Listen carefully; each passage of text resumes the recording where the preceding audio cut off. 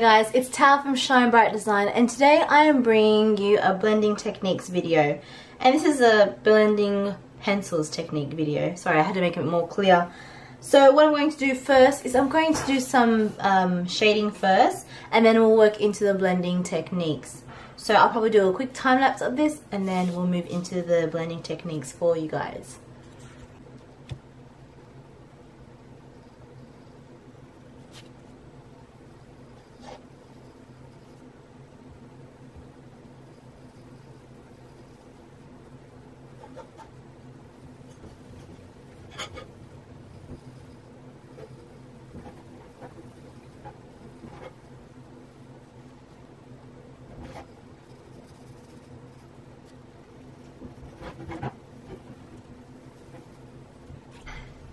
So guys, I've done my shading, and I've basically done a one color pencil on the top row here, and then two color pencil on the bottom row here. And basically is a combination of a warm yellow and an orange.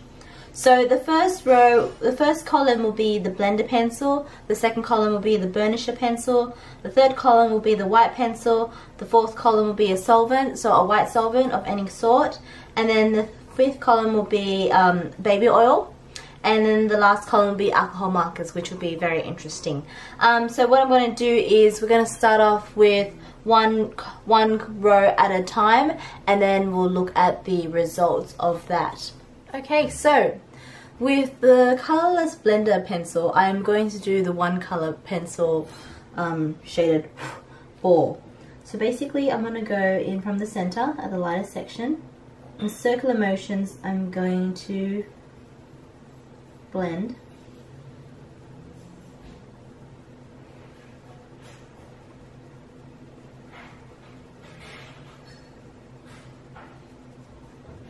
And I'm basically going to eventually just scum all the way around.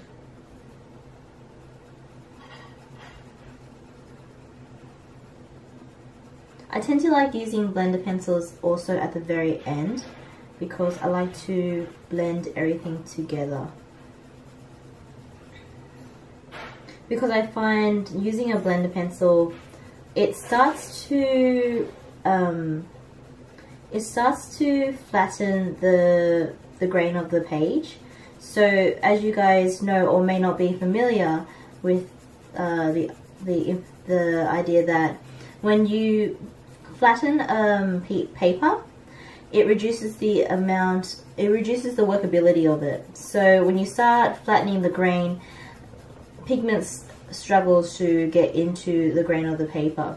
So that's why I always recommend blending at the very end, after you've layered all your colors. The only time that I would ever say it's okay to use blending techniques is if you're using a paint thinner, but I'll show you that later on. So continuing with your circular motions,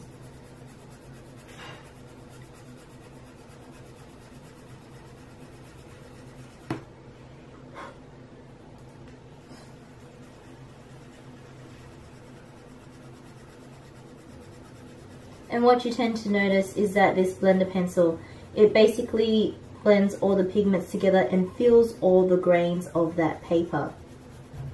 Which is why I do recommend doing blending at the very end, because you are using this colorless pencil to fill in those grains.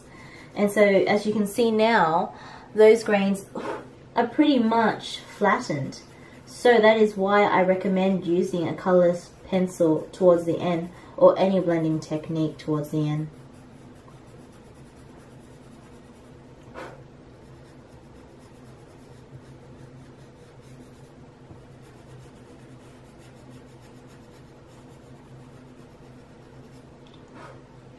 Alright, so that's the first ball. I'm going to do the second ball with the colorless blender. Firstly, I am going to just clean up my colorless blender because I have existing pigment on the tips of it. So I always recommend cleaning your pencil just by scribbling it on a clean piece of paper. and that way you won't contaminate anything. So continuing on, same type of method, going from the lightest point, and we're just going to do some scumming, work from the center and work our way out.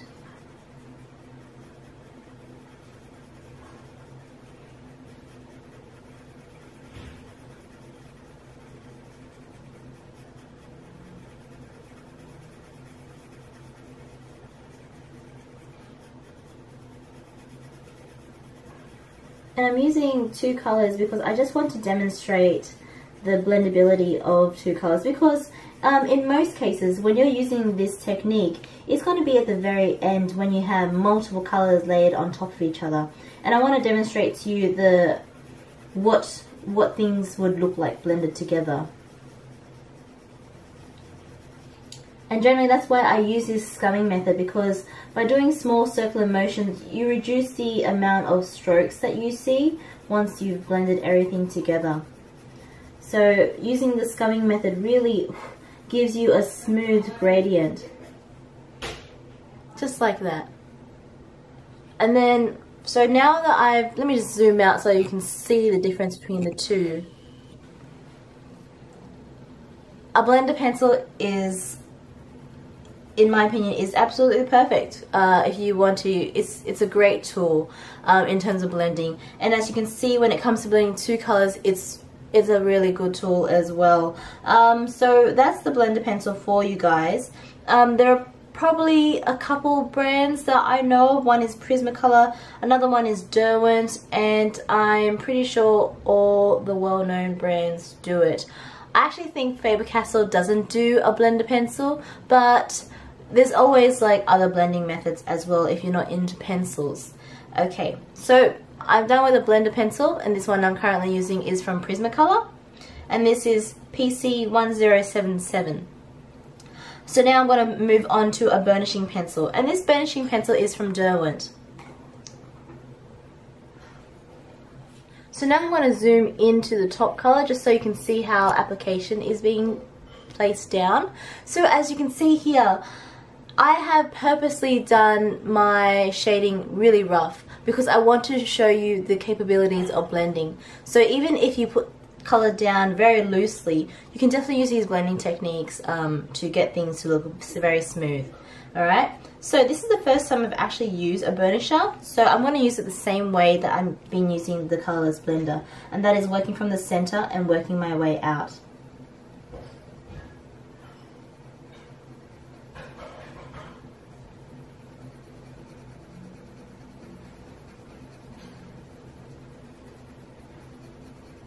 So doing the same type of method, we are doing some scumming method, which is basically we just do small circular motions, and these small circular motions reduce the amount of streakiness of the blending.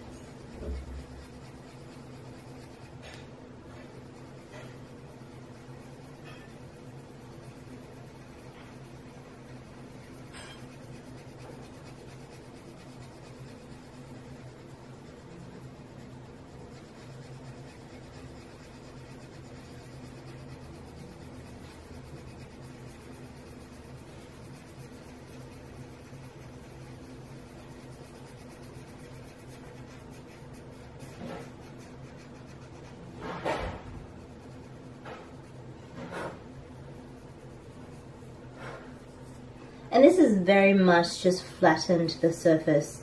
But yes, that is the burnishing pencil. Now I'm going to clean up the burnishing pencil just by rubbing onto a clean piece of paper, and then I'll move on to the second color.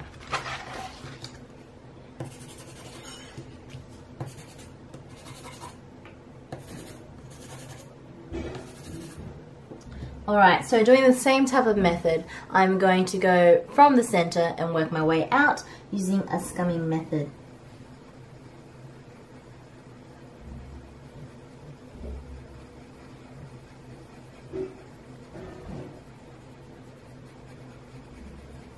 Now I'm not sure what burnishes are made of, but obviously it's not made of the same waxy material as a Prismacolor. And what I'm noticing is that it's not blending as smoothly as the Prismacolor Colorless blender, but it still is blending, just not as smooth. And even though I'm doing the same method, which is the circular motions of the scumming method, you can really tell the difference between the types of mediums that you're using to blend. It's almost creating a waxy buildup, and you can see that here with like how different pigments just kind of bundle together as I'm moving it around with my scumming method.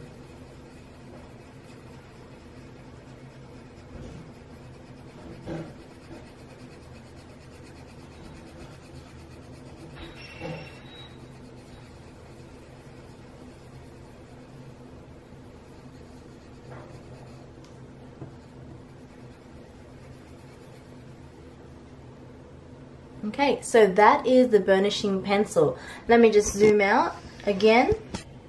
So this is the difference between the two colors.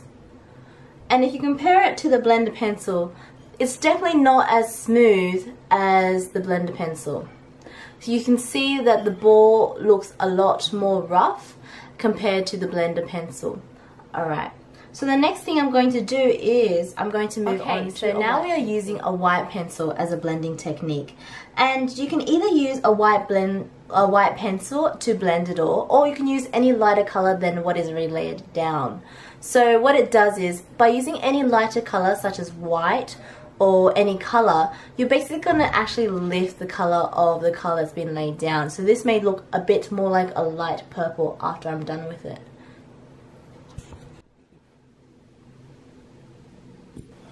Okay guys, so now we are going to do some blending techniques with a white pencil.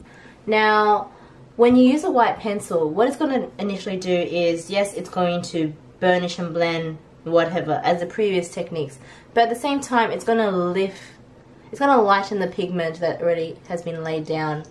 So it's going to go like a light purple, okay? So anyway, same thing as we did before, we're going to start from the center scumming method and then working our way around.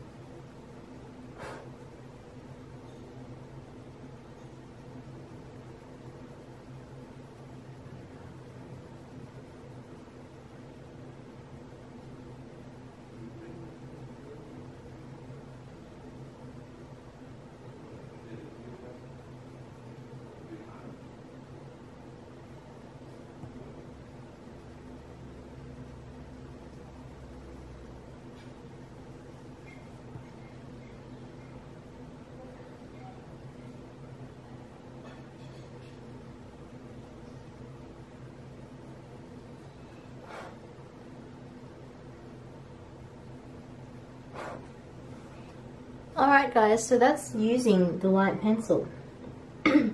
Now, I don't mind using a white pencil. It does definitely lift the color, making it a lot lighter than the color originally placed down. So right now, if you compare it to the side by side, these are purple. This is like, it's like a lavender or a light purple. It's definitely lifted up the color a lot because you are laying that white on top.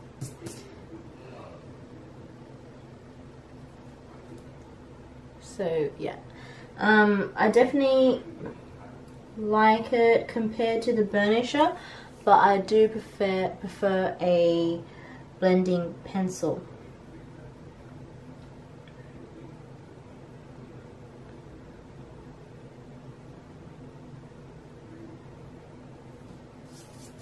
Okay, so we're going to clean up this pencil again just to get rid of those pink bits on the white lead, which you would see here.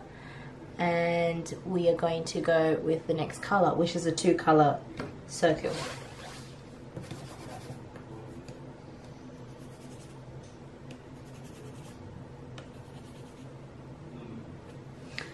Alright, so this is the circle that we're working with today with the white pencil. Basically same thing again. We are going to work through the center, doing circular scumming motion, and then working our way around. Now I can expect that this is going to definitely blend everything very smoothly, but at the same time it's going to lift the color a lot. It's going to make it more like a creamy orange rather than an orange yellow. So if you didn't want to use a white pencil, you can definitely use another color.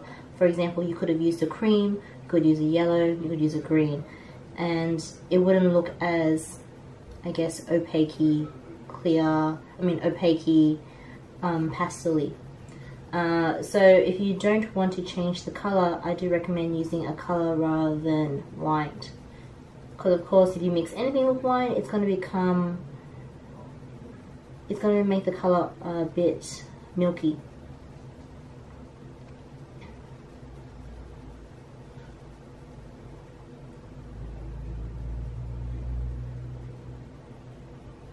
So I can definitely say that by using a white pencil from Prismacolor, it does make it creates less wax bloom. Now wax bloom is what you would have noticed here on the Burnisher and how certain pigments just bunch up together.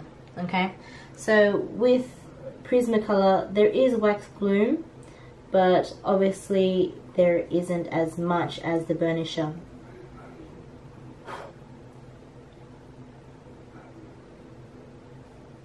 And you can tell what wax bloom is because bits of it just kind of bunch together. And that's not something that is to all pencil brands, but that is something that's very common with Prismacolor. But using Prismacolor as one of the controlled variables here, you know, that's what we're doing today. I could show you with another brand of pencils, but you'll definitely get a similar result. Okay, so we're going to move on to solvents, which is the fun part, and I want to put away my pencils and work on to solvents. Alright guys, so today we are doing solvents, and the two solvents we are using is baby oil, which is very common, a common household object that you would have around. And the second one is a white solvent. Now this white solvent is generally odorless. I do recommend using odorless solvents because one, the smell, it's going to cause you less headaches and you're not going to faint. Because there's solvents like turpentine and mineral spirits, they're so strong and they're very dangerous if you inhale them too much. So I do recommend using odorless solvents. A really good brand that brands that I've used or heard of, Zest, I don't mind them, but it's Zest is very, which is what I have right here. Zest is very pungent of that zest smell. It's very artificial at the same time as well. But I do love Gamsol, and I've heard Mona Lisa is very good. I do have another couple brands which, you know, you can never go wrong with if they're odorless. But yes, today we are using Zest, and basically same type of approach, to what we've been doing before. I'm using a brush as a control between the baby oil and the solvent, just because I like how brushes apply this. So we are basically glazing and gently rubbing.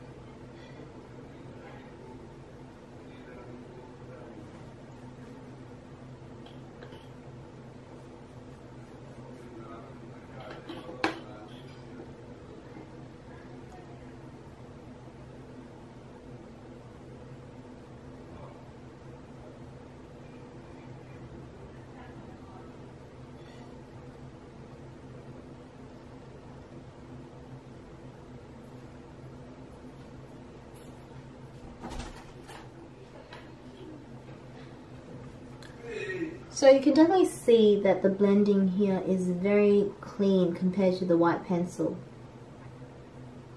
And what I like about this is that once you lay it down, you can always let it dry and then you can rework into it. So it's not like the other solvents. Generally, once you work into it, that's kind of it. Whereas when you're using a brush like this and you're just glazing it on top of the colors here, you're actually not damaging that paper, and it's still very much workable.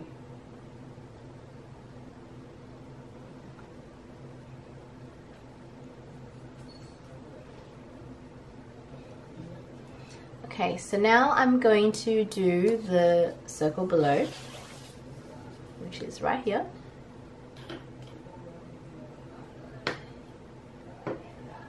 Working from the center and working my way out.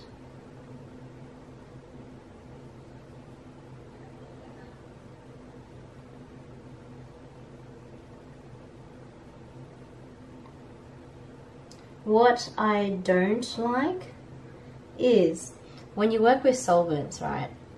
And say you have very thick layers of pigment or pencil, you tend to lift it because the solvent is basically a thinner, and it thins the paper, or not thins the paper, it thins the pigment out, and it almost becomes like watercolor paint when you apply water to a watercolor. It does lift it up, and it softens the pigment.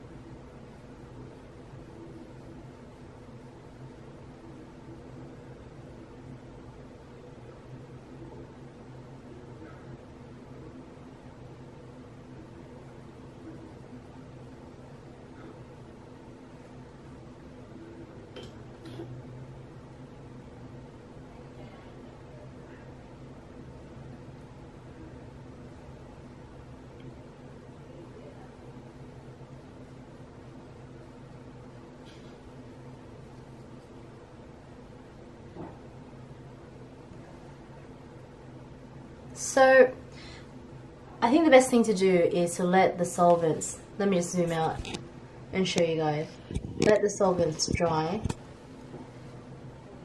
and then we'll go from there. Okay guys, we are going to work with baby oil. Now baby oil is a very odd thing to use, but they say baby oil is very similar to paint thinner.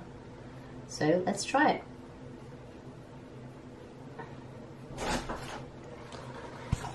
Okay, so I'm going to get baby oil and use this as a blending solvent. This is a cheap alternative to odorless solvents, and they're not bad. In fact, I actually think it works quite well.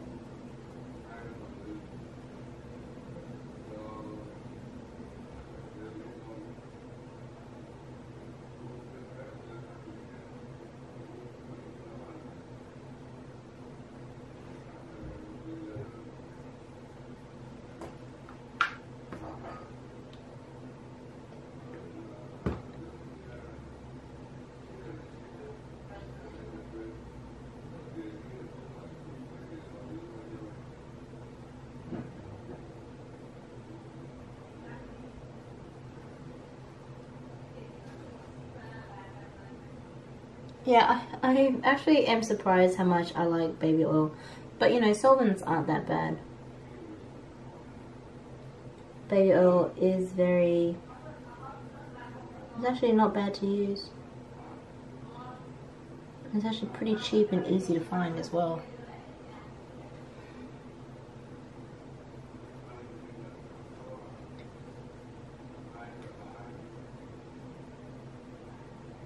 The only thing I could say with baby oil is that as a blender, it's actually not that great of a, like, it's not great to blend. You can tell here, the pigments are quite stiff. It's not as if it's melted together and blended out. It's only blended out a tiny bit of it.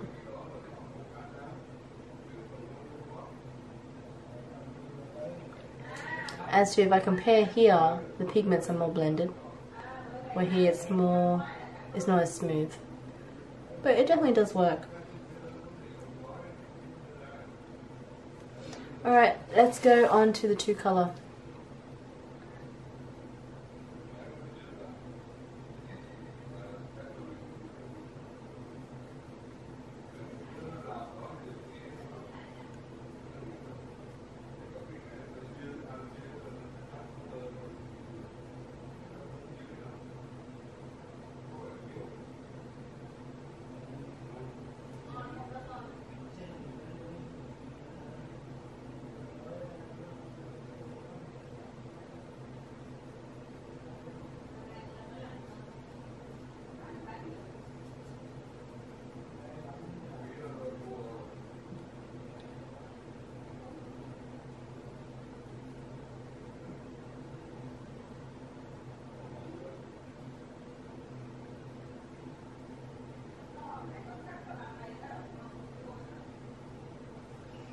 So that is the baby oil. It's not bad. It's very, because we're using a brush, it's got a very strokey, painterly look to it. Same as what you would see above as well. That would be the same effect with the solvent. Obviously the solvents are stronger, as you can see from this effect. The solvent just totally wiped that pigment off and kind of melted it. So odorless solvents are much stronger, and I guess you could probably use less. I probably use too much, but from the top you can definitely see the effects of it compared to the baby oil.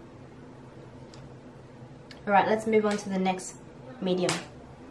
Okay, so I'm going to use something very interesting, and I'm going to use a colorless marker. Now, colorless markers have alcohol, and my experiment or my hypothesis with this is that alcohol can be used as a blender. Alcohol, in my thoughts, is very similar to a white spirit, so it's very similar to turpentine or whatever. It has that same type of effect. So that is why I'm using this colorless blender. So same type of approach, we're going to work from the center and work our way out. And I think the best thing to do is do small circular motions.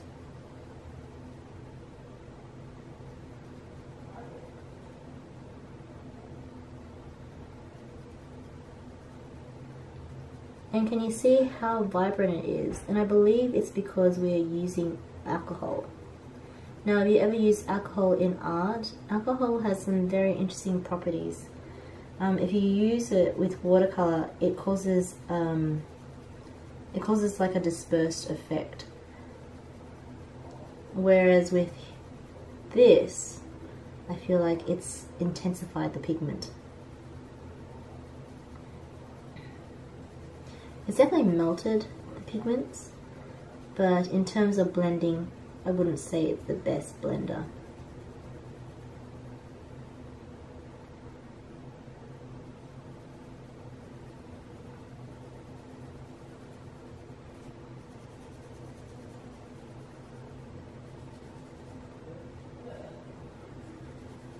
But let's just keep going with our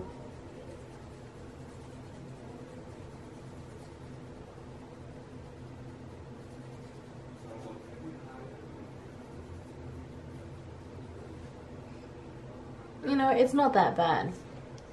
But let's go into the next color. And as you guys know, with any marker, I am going to clean it up.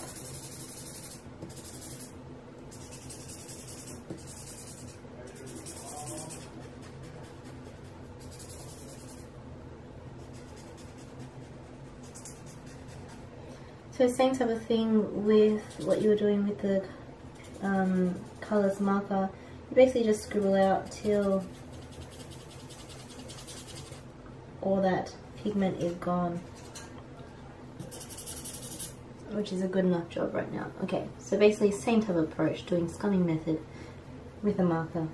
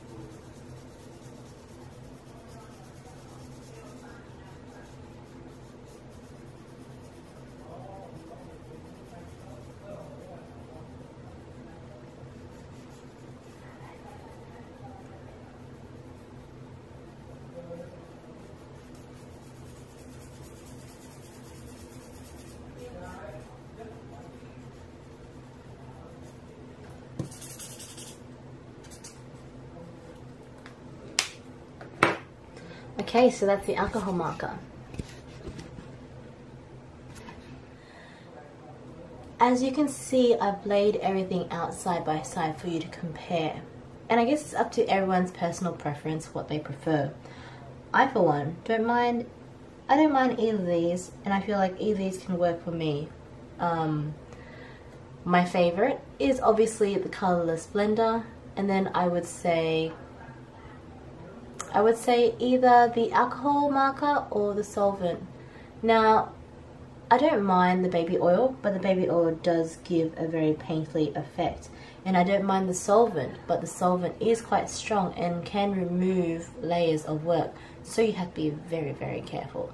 Very, very gentle at the same time as well.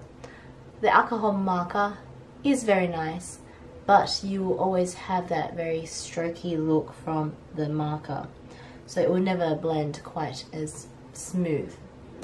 So all in all, I do like the blender pencil, and I don't mind the white pencil. Obviously it does lighten the color, but it's actually quite nice. So if you don't want to use white, you can use another color. See, I could have used pink, or I could use a lighter form of purple, or I could have used yellow. So white isn't the only alternative. So the blender pencil comes in first for me, then the white pencil, it comes in second, and then I would say the alcohol marker comes in third, followed by baby oil, solvent, and then the burnisher. I don't like the burnisher because it causes a lot of waxy buildup, and you can see that from the effects of this, how it just clumps together. That also happens with the solvent because as we're moving it with the brush, we're moving that pigment back and forth as well. And when you're doing that, you do clump them together as it dries. So that's the thing, when you're working with solvents or baby oil, it's almost like you're oil painting at the same time, so you have to be very careful and almost like glaze it with the brush. So if you're going to go with anything, blender pencil or a lighter pencil to blend is a great technique. I always recommend blending at the very end as well, and you can definitely see that as well I've demonstrated. If you have layers of colors, it's always better to do it at the very end, because if you're going to put another color on top of these, for example, you put a color on top of this white or on top of this blender pencil, it could almost float on top, that glassy feel, that glassy effect. So if you're going to go on top of any of these blending techniques, solvents, baby oil or markers are the ones that you want to go over if you want to build up more layers on top. Obviously, because with the solvent, the baby oil and the alcohol marker, you aren't damaging that tooth of the paper.